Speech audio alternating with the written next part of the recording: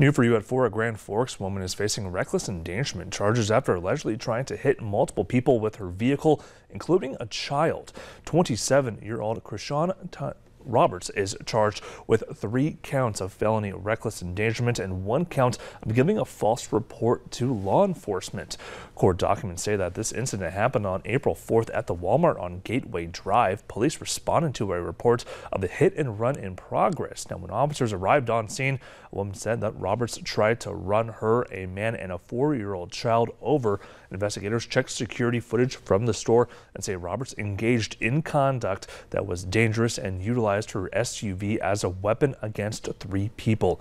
A warrant was issued for her arrest on May 1st.